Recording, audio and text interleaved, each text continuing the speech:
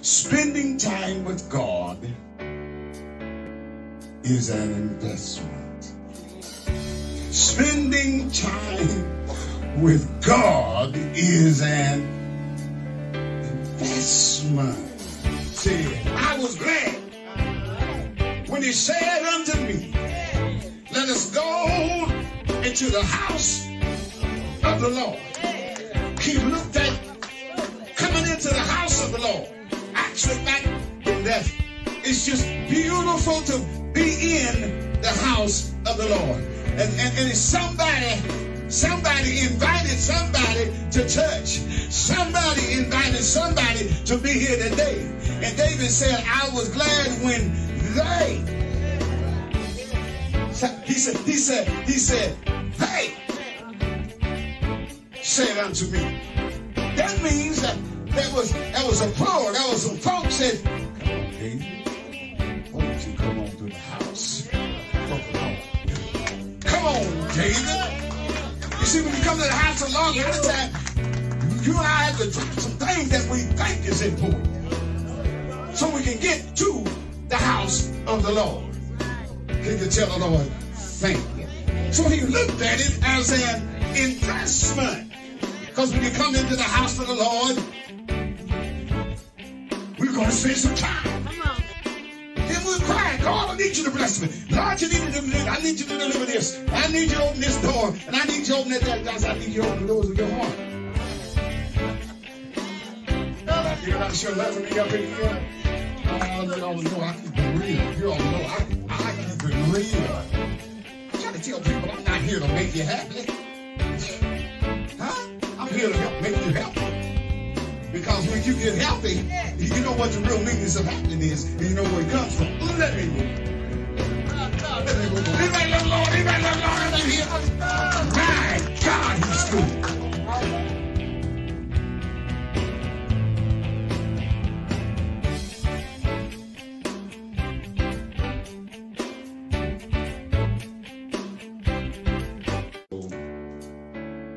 Spending time with God is an investment.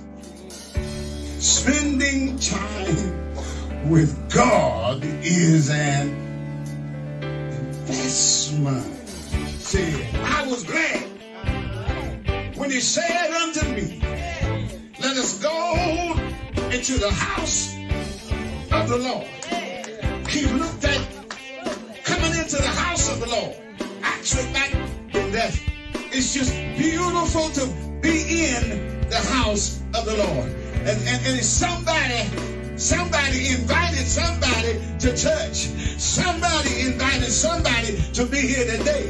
And David said, I was glad when they,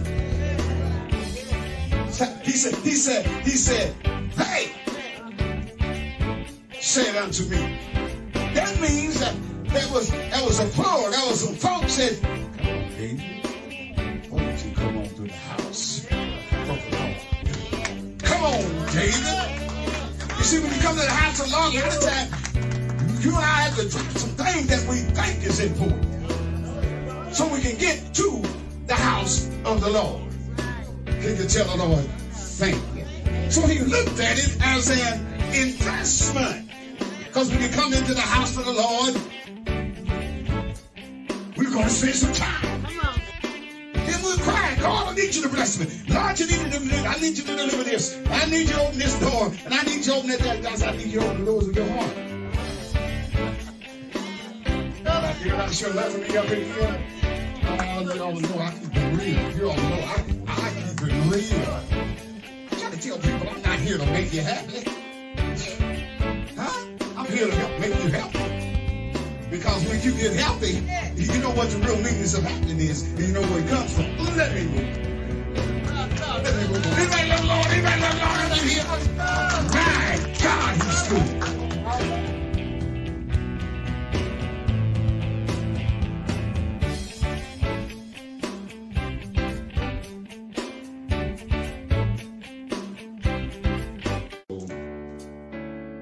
Spending time with God. Yes, Lord. Hallelujah. I feel like I've been in a gospel concert this morning. My. Yes, yes, yes. My. Thank you. Thank you. Brother Tim, if you're not busy, and I have a speaking engagement, even if it's in Texas, maybe you got to ask your wife about flight. So model before I speak. Amen. Hallelujah. Isn't the Lord good? Yeah. I said, isn't the Lord good? And worthy to be praised. Yes, how many of you all know that the Lord is still doing great things? Oh, yeah. He's still doing great things despite of what it looks like, despite of the circumstances, despite of the situation. The Lord is still doing great things. Hallelujah. God bless you today. So glad each one of you are here and you all that are out there on Facebook and also on YouTube. We thank you for tuning in this morning. The Lord is worthy to be praised. This is the fourth portion of our series concerning redeeming the time, for the days are evil. And making best use of our time. This is series 4 this week. Beginning of the year, the Lord said that He wanted to ministering about time. And I'm obedient to the Spirit, because a lot of times people don't realize how valuable time is. It takes time, amen, to be healed. It takes time to really develop relationships. It takes time, amen, for people, amen, to get through trials and tribulations. People have been wounded. Sometimes people are smiling, but on the inside, they still have hurt.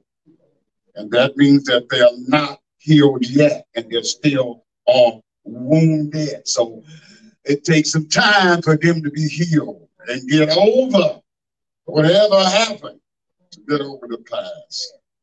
It takes time to build. It takes time to tear down. We cannot do anything or say anything more that it does not involve time.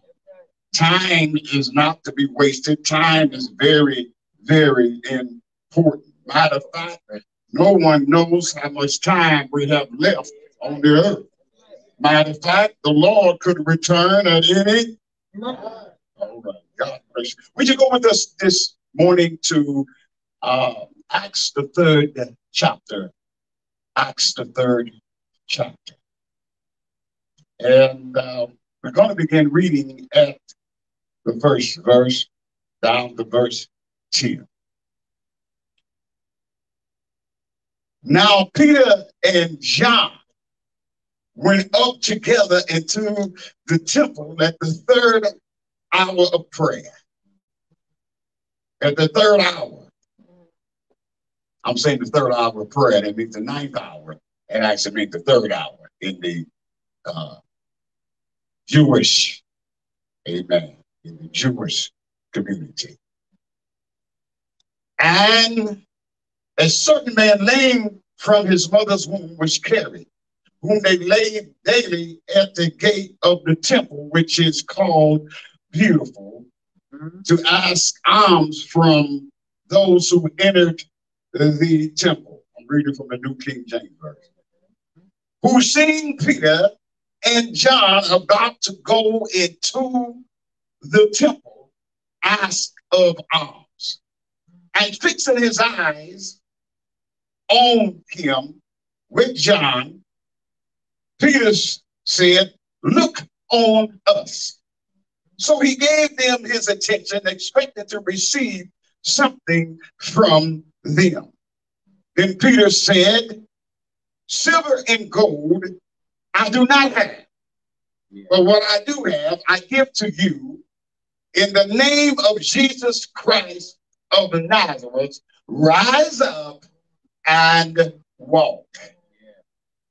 And he took him by the right hand and immediately took him by the right hand and lifted him up, and immediately his feet and ankle bones received strength. So he, leaping up, stood and walked and entered the temple with them, walking, leaping, and praising God. And all the people saw him walking and praising God. Then they knew that it was he who sat begging alms at the beautiful gate of the temple.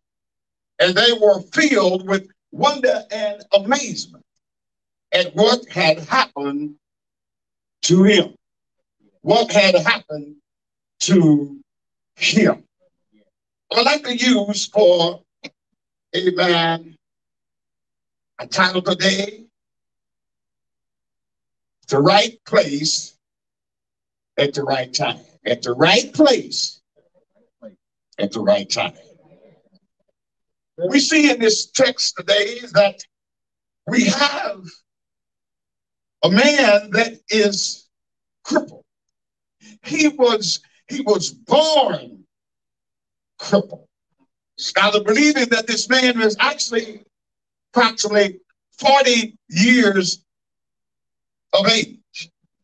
And he had been crippled from his mother's womb.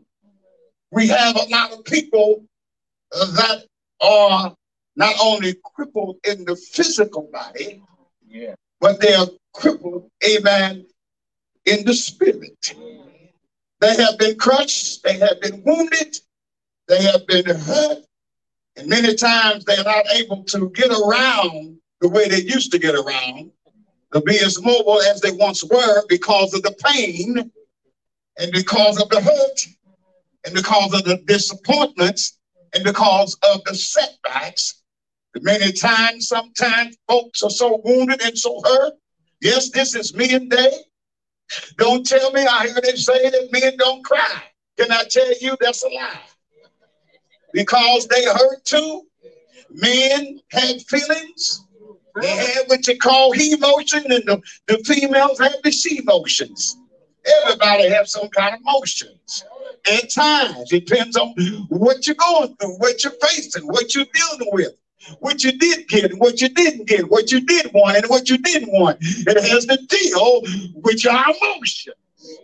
So here is this man laying at the beautiful gate. They have to go through that gate to get into the temple. And by going into the temple, with the man sitting there, people would have to pass by him. And whenever someone would go by him, he was there begging for alms. Not only when they went in, and sometimes people came out of the temple and he still was there sitting, begging for alms. He got there because he had some good friends. I don't believe it was any women carrying him. I believe that it was men which are stronger in the physical. Oh my goodness. Body that would pick him up and carry him there every day and shut him down there at the beautiful gate. Oh, how beautiful it is for brethren to dwell together in unity. Do you not know that it's good to have good friends?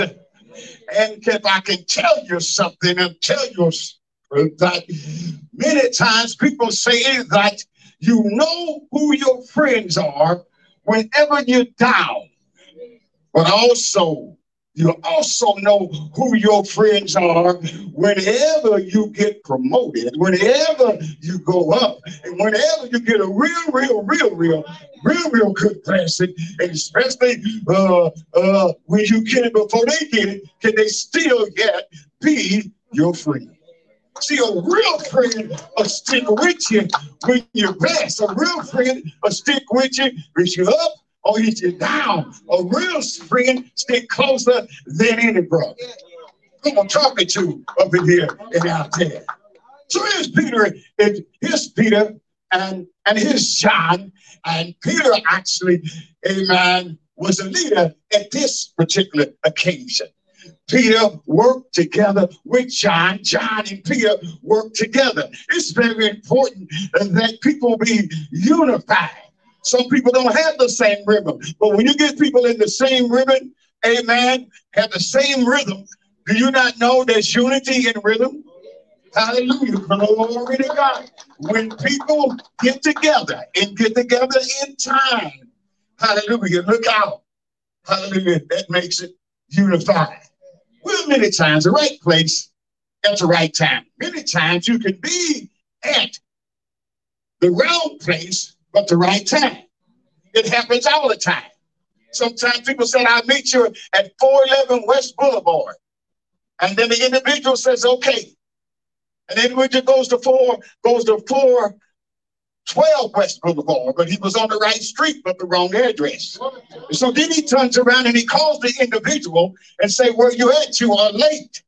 And then the individual let him know, I'm at 411 West Boulevard.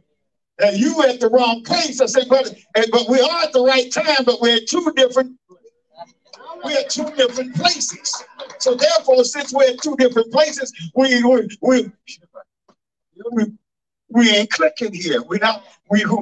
This ain't gonna work until we come together at the same place. Can you hear me today?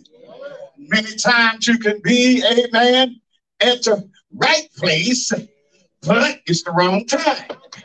And there we go again. We got another situation, and we have another problem because you say, "Well, I was at the right place, but you may have been at the right place, but I've already left. I've already left." Hello, somebody. The timing. And that person may have said 3 o'clock. That's what they agreed on. But here comes this person in, amen, at 3:15. Hallelujah. So that man there was at 3, wait just a little bit, he left. See, a lot of people don't like to be waiting around and dragging on time. There's just some people that are on, there's just some people that are on time people. Then there's just some people that they're just not on time. Yeah. And if you really want to stay in line, you got to stay in time. Hello, somebody. Because God deals with time. He deals with time. It is. Peter and John had to go into the temple. Being the 9th hour actually meant 3 in the afternoon. So we are in the heat of the day. Peter and John are going to go in the temple. Now, if you go back to verse 1, chapter 1 and 8, you see, Jesus told them, you shall receive power. After that, the Holy Ghost has come upon you. Then you go over into chapter 2. You see where they were up in the upper room, tarrying for 10 days, and how the Holy Ghost had fell upon them. And they began to speak in tongues, yes, tongues, as the Spirit of God gave them utterance. And then the congregation of people that were all down there from different tribes and nationality and nations, and they were just saying that all of these Galileans, but they speak in all different languages. And somebody said they got to be drunk. They were drunk. They have to be drunk on wine. Said, no, they're not drunk with wine, as you suppose, Peter says. But Peter said, this is them that the prophet Joel had spoken about and prophesied that in the last days that they would pour his Spirit out upon all flesh, and that your sons and your daughters, they shall prophesy. Hallelujah. Hello, somebody. And it's not only unto you, but it's to you and to your children and to your children's children and to those that are far off. We are those that are far off. Hello, somebody. God is still filling people with the power of the Holy Ghost, with the evidence of speaking in tongues, and the Spirit of God gives them others. It has not quit. It has not ceased. God is still sending his power and still, amen, blessing me. Who am I talking to over here? So here goes Peter and John going into the temple. Oh my goodness, there's a lame man sitting there. The man is crippled, and the man is begging for alms. There's this man sitting there. And Peter and John, they see this man. And John, amen, along with Peter, working together. And I hear Peter tell him, saying, I need you to look on us. The man is expected to receive some money.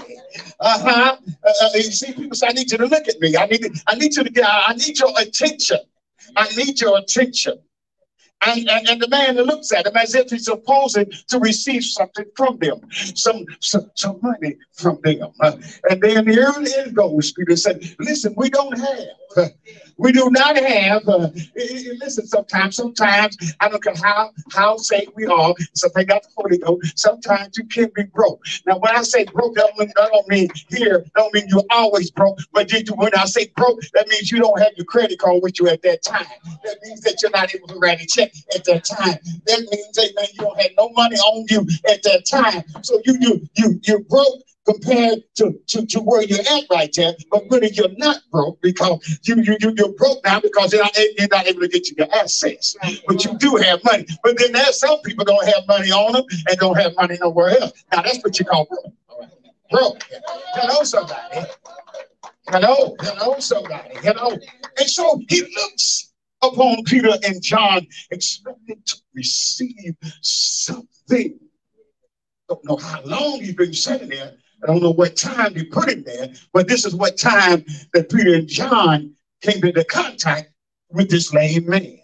Peter looks at him and says, look on us. And I like the way that this text goes is because a lot of times people are expecting something. Many times when you run into people, they especially you've seen people all day, they're begging and they out on street corners and what have you, and they're begging for money. They're begging for alms. They're begging for money. And they're everywhere. They are everywhere. They're in all different cities. But at this particular time, it was there in Jerusalem. This man is sitting there at this beautiful gate, waiting for people to go by, sitting there, begging for alms. Here comes Peter, and here comes John. Looks at the man and asks him, say, look on us. We don't have no silver. We don't have any gold. But in the name of Jesus Christ of Nazareth, now before anything can happen, you have to be unified. Before this can even take place, you have to be in agreement.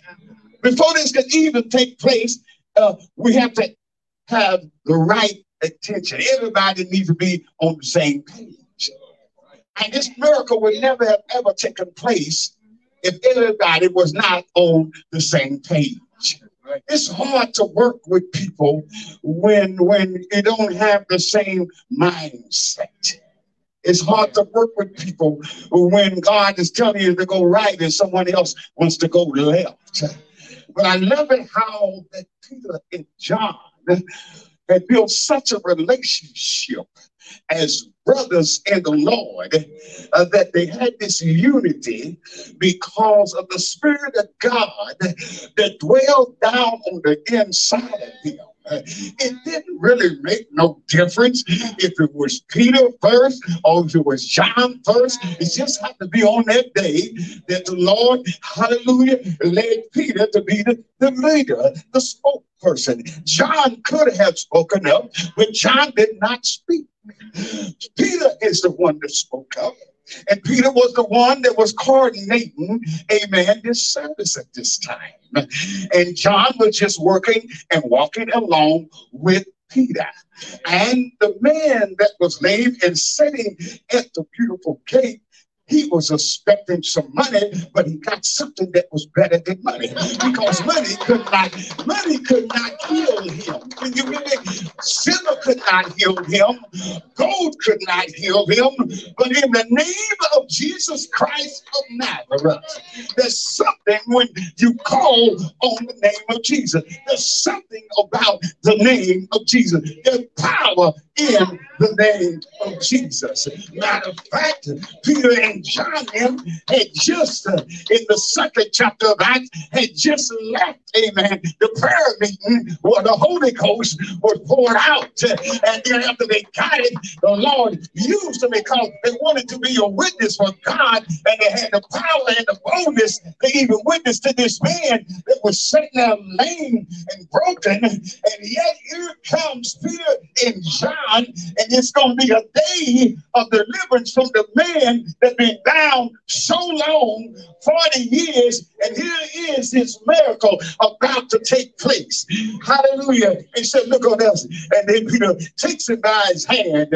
Hallelujah. And the man raised up. And the Bible said immediately his ankle bones received strength. Hallelujah. At that same moment, there was a contact of faith there.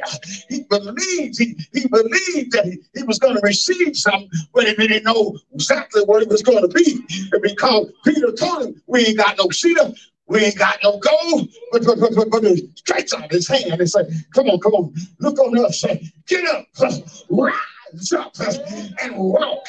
Hallelujah. The man, all of a sudden, strength is in his ankle bones. Hallelujah. He leaps up. My God, he never ever been able to do that. Don't tell me he wasn't ready for some church. Hallelujah. He got his miracle. The Lord healed him. The Lord delivered him. Do you not know that? Hallelujah. Peter and John themselves, they didn't ask the man to follow him. Oh, y'all don't hear me. They did not ask the man to follow him to church, to follow them into the temple. The man was so blessed. The man was so attached to them. He fell in love with them. He fell in love with what they had. It rubbed off on him. He was able to get up from where he was. We got men and women all over the country that need to get up from where they are. They're bound and they're tied down. They're busted and disgusted. They're broken and they're wounded. But in the name of Jesus, rise up and walk. Hallelujah. No more crack cocaine. Ain't nobody talk to me. God can deliver. And here's you going on in, walking and leaping, walking. Another blessing. Another blessing. Ain't nobody talking to me. Nobody's talking to me. Another blessing. Follow them into the temple. Can you hear me? He got his miracle. He did not run back home to his family. He ran and followed Peter and John into the temple. He didn't want these men to get away from them. If y'all going that way, where you going? I want to go too. Gets in the temple. Could you imagine the people seeing this man in the temple that they had walked by, that was lame, that they brought them there day after day after day, and all of a sudden, oh, what would y'all would have done if he come walking in? Here he comes walking in the temple. And most likely, there's some folks that was in the temple that had carried him. And then when they seen him, they probably did something, don't paraphrase it. They probably did something like this. Woo-wee. Another blessing. Don't have to carry no more. He's healed now. And he can walk for himself now. He comes in and goes out as the Lord leads him. And there were people sitting there in the temple looking at that man and said, is this the one that was sitting at the computer? Some were skeptical. Some did not know. Some said, well, it looks like him. But it was him. They looked at him. And I could see him too. Looked at him and his hands looked new. Looked at him, his feet did too. People were filled with wonder and amazement. Ain't it a wonder about Jesus? Who I'm talking to up in here? How the Lord has blessed your soul. Is it a wonder how God is still working miracles, opening blinding eyes, causing the lame to walk, causing those that have deaf ears to unloose those ears, and those that cannot speak, and causing them to speak, that in the name of Jesus, and people was filled with wonder and amazement, because here comes this man walking, leaping, and praising God. Praising God. What are you going to do today? Are you going to praise God for the miracle? You probably said, somebody said, I ain't got no miracle. It's a miracle just to be alive. It's a miracle just to be able to move. It's a miracle to be able, hallelujah, to go and get a drink of water. Because there's a lot of people not able to do that. There's people that can't see. There's people that can't talk. There's people that can't walk. Can you hear me? You gotta thank God for your blessing. You gotta thank God for your miracle. My God. And since this man, hallelujah, was there, I got to get ready to close. But since he was there, I could imagine the people looking and staring at him. Hallelujah, because here's a man that spent all this time outside of the temple. It's what I don't understand. I'm just wondering why nobody ever carried him into the temple. Why did you leave this man on the outside when you know this man needed help? We got people that are on the outside that need help. And while we up in the church praising God and leaving and giving him glory, what about that man that's on the outside? Hallelujah, that's wounded and crushed, broken and disgusted. Did anybody ever just take time to just witness to that man? You can't make them come to church, but we can invite them. I'm talking to up in here, the right place at the right time. And not only that, he was with the right people. And he got his miracle, he got his blessing, and from that miracle, the church grew, the church had scattered. But when this miracle, you have to read on down, when this miracle took place, they gave an opportunity for people to preach. Now, he preached on what the Lord had done for that man. We got a living testimony right before our eyes. Y'all saw him on the outside, and he is now on the inside. He's been changed in a moment of time. Don't tell me God won't change your life. Don't tell me God won't turn things around for you. Don't tell me that God, you can't script the script. God can change it anytime he gets ready. All we have to do is get in line with God and believe God. I don't know what you're dealing with today. I don't know what you're facing, but I dare you to call on the name of Jesus. I dare you to take a step of faith. I dare you to believe God for the supernatural, the miraculous, and the phenomenal. I'm talking to somebody up in here. I just want to thank the Lord. Why don't somebody stand on their feet right now and give God some glory in his place? How many know he's worthy? How many know he's worthy? How many know he's worthy? And it ought to be your testimony. Lord, that's what I want. I want to be in the right place at the right time, so I won't miss my miracle. And see, if he wasn't there, he wouldn't miss his miracle. But since he was there, he got his miracle. He moved in faith. He believed what the men said, and he stepped out, amen, in faith. God bless you today. Who is it here today that just want to grab a hold to their miracle? Who is it out there online that just want to grab a hold to the miracle? I know that this is Men's Day, but there's some men and there's some women that need a miracle in this place today. And some of you watching out there, you need a miracle today. And ain't nothing too hard for God. Who is it in here that's just going to believe God for whatever they need today? Who is it out there that's going to believe God for their miracle? Hallelujah. Somebody going to come stand. There's a man coming up.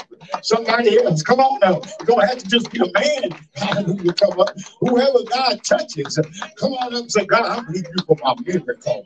I'm coming forward. I'm stepping out. And maybe somewhere where you're at and say, Lord, you know what? This is it. This is the last time. I'm stepping out by faith and I'm going to receive my miracle on today. God bless you. God bless you. Who else? Who else? Who else? God, I need